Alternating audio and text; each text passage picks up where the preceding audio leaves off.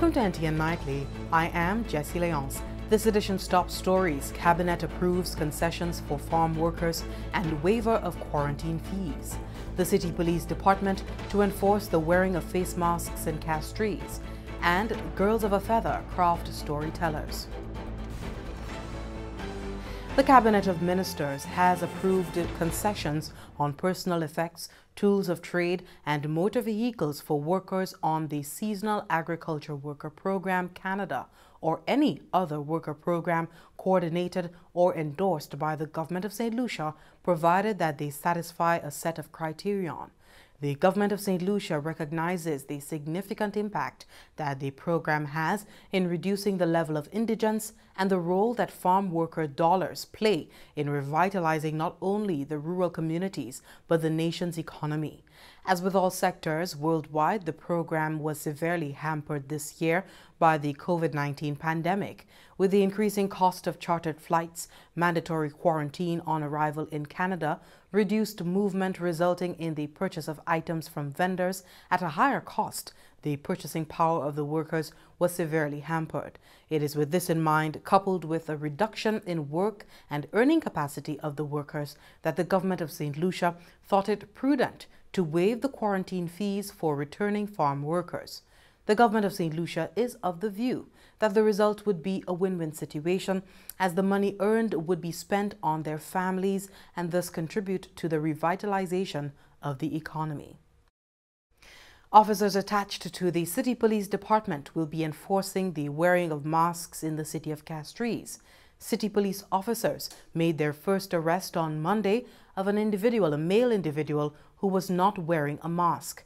The young offender will be charged for failing to adhere to the COVID-19 prevention and control regulations.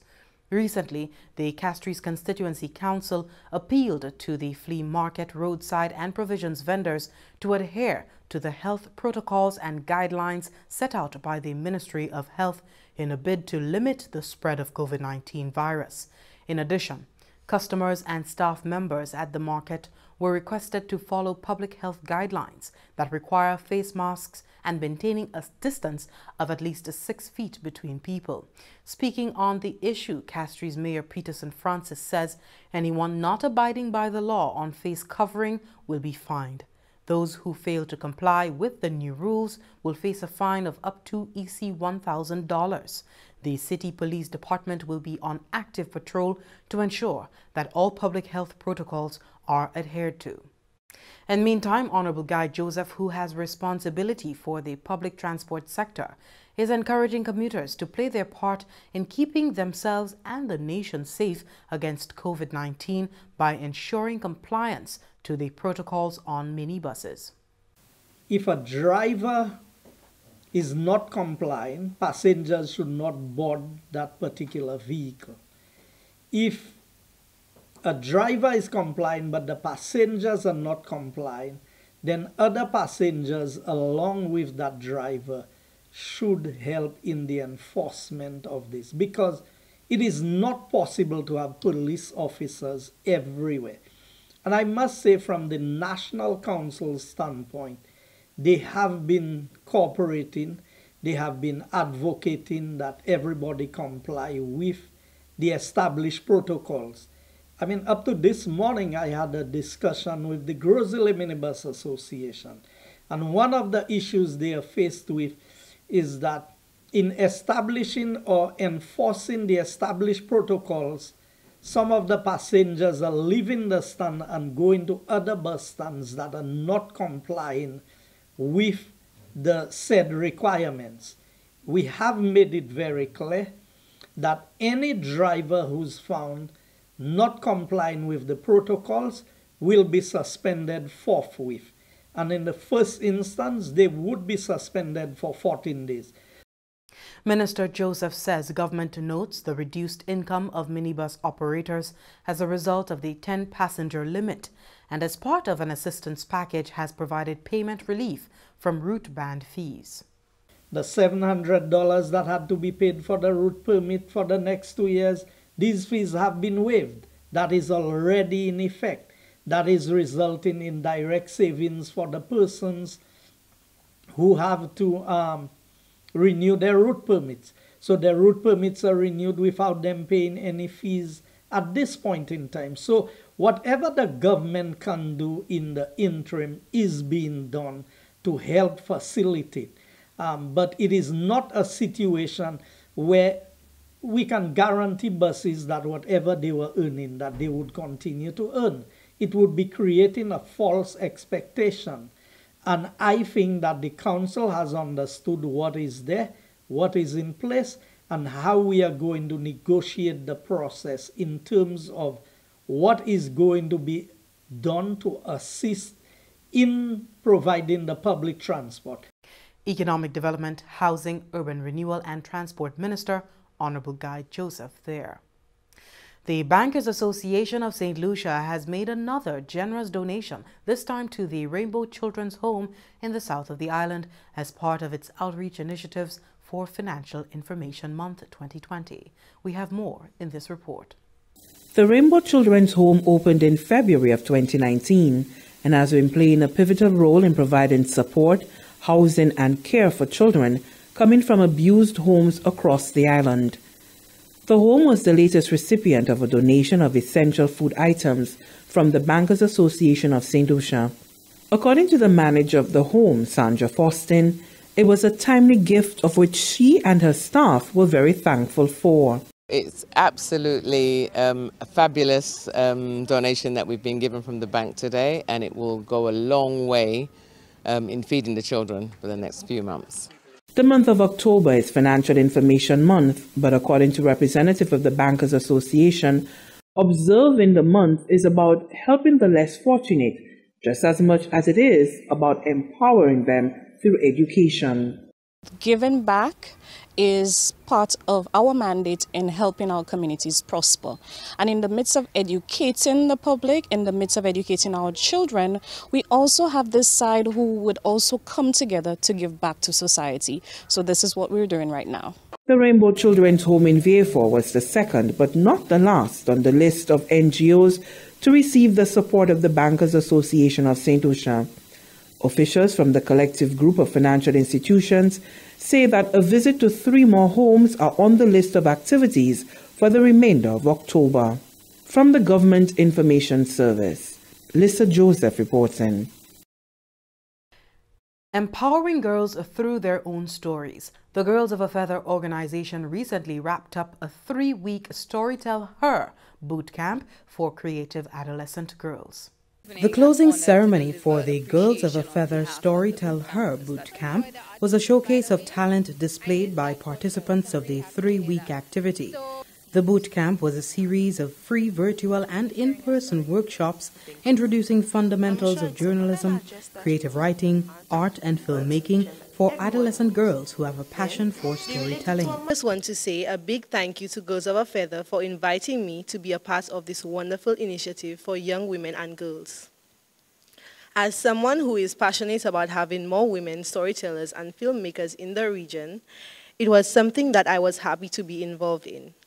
Society, where dreams are made and always come true, where brothers are always their brother's keeper and sisters are always their sister's keeper, where children believe in superheroes. Society, where all exist and all people love, care, share and live together. Welcome to society. Facilitator for the journalism workshop, communications professional Carmi Joseph, spoke on her experience working with the girls. While we went through the fundamentals, the principles of it, I wanted them to write a press release about themselves. If you had to describe yourself, if you had to talk about who you are, what you hope to be, how would you do that? And that is what their press release piece was about. But for journalism, the girls went really ambitious. They wanted to tell a story about women who are successful in male-dominated careers or male-dominated professions. Cultural activist June Frederick was the guest speaker at the closing. She encouraged the girls to make use of their distinctive identity in their creative processes. I want to challenge you to learn all there is to learn about your country, its history, traditions, culture. And as an artist, to continue to hone your craft and learn lessons that life throws at you every day. I challenge you to dare to be original. Don't copy anyone's work, culture, or traditions. Your original ideas, your own culture and traditions are so much more satisfying and beautiful. The Storytell Her Boot Camp is the latest undertaking of Girls of a Feather, a mentorship and advocacy group for adolescent girls in St. Lucia. Up next, we have Primus Hutchinson with the Nouvelle à Creole.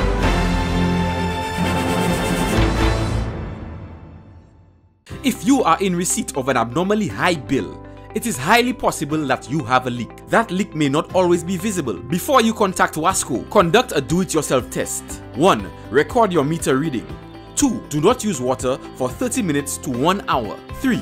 Take another meter reading. If the reading changes, you have a leak. Contact a plumber to identify and fix the leak at the earliest. A message brought to you by the Water and Sewage Company Incorporated, WASCO. Welcome back. Time now for the NTN Nouvelle à Creole with Primus Hutchinson. Merci autant, Jesse. Merci, Madame Département qui a responsabilité pour formation en gouvernement cette Lucie, GIS et Télévision Nationale pays à NTN, qui pour cette nouvelle à Creole, pour cette Primus Hutchinson. Mission technique du pays Taïwan en collaboration avec le ministère de l'Agriculture qui a continué pour supporter les cultivateurs cette Lucie, ça c'est les femmes, pays, et puis plusieurs initiatives et programmes, en particulier entraînement en développement produit avec la place. Récemment, les cultivateurs en région 6 ont participé dans une cérémonie pour marcher finissement entraînement côté ambassadeur Taïwan pour cette Lucie, Peter Shen encore bail commitment avec committement pays pour assister les cultivateurs, ça c'est les femmes en pays cette Lucie. Selon l'ambassadeur Shen, cette Lucie a dépensé plus que 6 millions de dollars pour acheter fruits et légumes sortis de l'autre pays. Par exemple, chou-pomme, moulon, cantaloupe et tomates roses. Chaque année, et ça a continué pour augmenter. L'ambassadeur Shen remarque que si cette Lucie a produit tous ces fruits-là, yo même, côté yo acheté entre les femmes, c'est principalement la raison qui fait le gouvernement Taïwan qui travaille ensemble et puis le gouvernement cette Lucie pour assister les femmes à pays, principalement pour avancer le programme cette denrée en façon qui est soutenable. Il y a ces femmes qui participent dans le programme étonnement ça c'est Iverson Calix de encourager toutes les femmes pour appliquer tous ces principes-là qu'ils vont apprendre durant l'étonnement, aussi pour ouais qu'ils ont chaque toujours suivre ces principes-là à toutes les et conseiller les femmes pour travailler en collaboration comme il y a opéré à d'ailleurs l'environnement qui n'y a plus de compétition pour aider à improver le secteur agricole à cette Lucie. Étonnement pour les femmes, ces femmes en région 6, c'était une collaboration des ministères de l'Agriculture et support mission technique de Taïwan et ICA. PHP a récemment recevé un total de 200 radios de communication qui est très avancé pour aider aux chaînes de communication et puis il y en a l'autre et aussi pour les marins. Ça venait possible par faciliter l'environnement mondial, Organisation des marchés agricoles, ça c'est FAO, Agence de changement de climat en Caraïbes et le département de la pêche, cette Lucie. Ces radios, ça là, qui fait possible pour ces pêcheurs communiquer à grande distance et puis l'autre pêcheur avec les polices marins, et ça qui tient communication et puis yo si un cas yo ka expériencer tracassement sur la mer.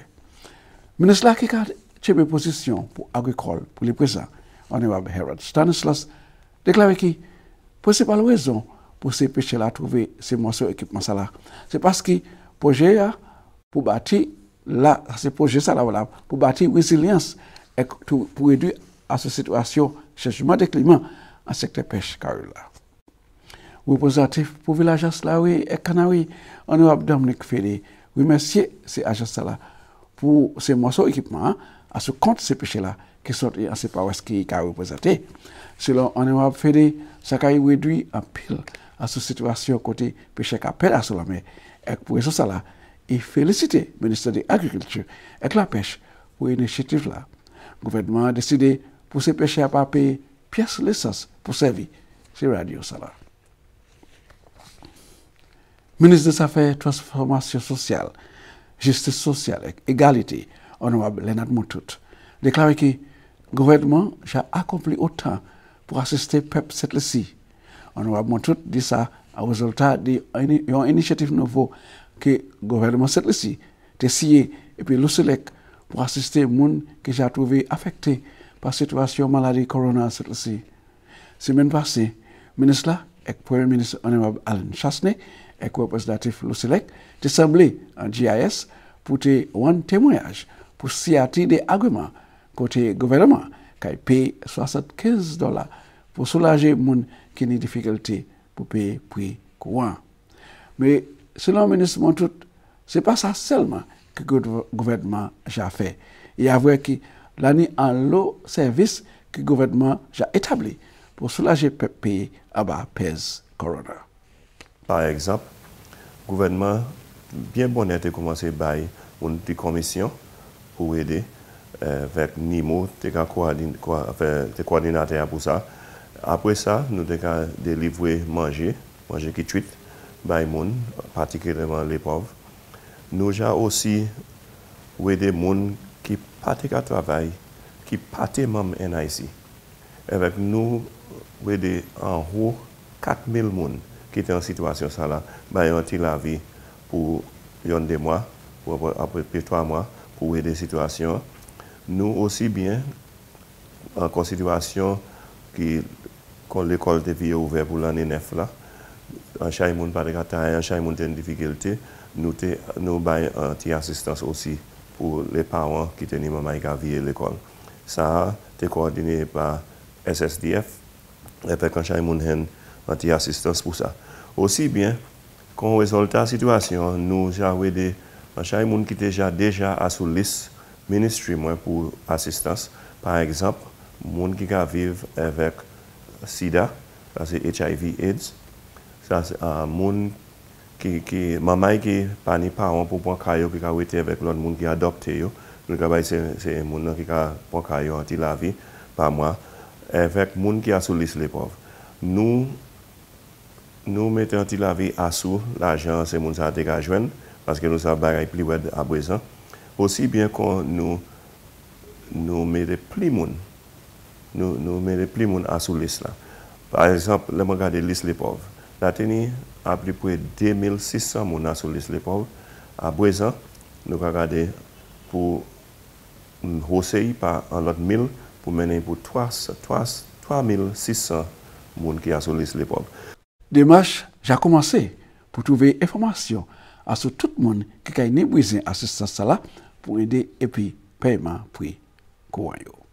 Et messieurs, mesdames, ça c'est côté nous votre nouvelle là pour aujourd'hui. Je vous remercie autant pour regarder, je vous avoir une invitation pour jeune puis moi considérer conserver la vie. Je vais présenter l'autre nouvelle à quoi à la présent. Je vais présenter Jesse. Mercy Appeal Primus. Well, that brings us to the end of the NTN Nightly. Join us next time at 7 p.m. with a repeat at 7 a.m. You can also catch up with us anytime on the St. Lucia Government Facebook page or our YouTube channel. I'm Jessie Leon signing off for now. Do stay tuned for more NTN programming.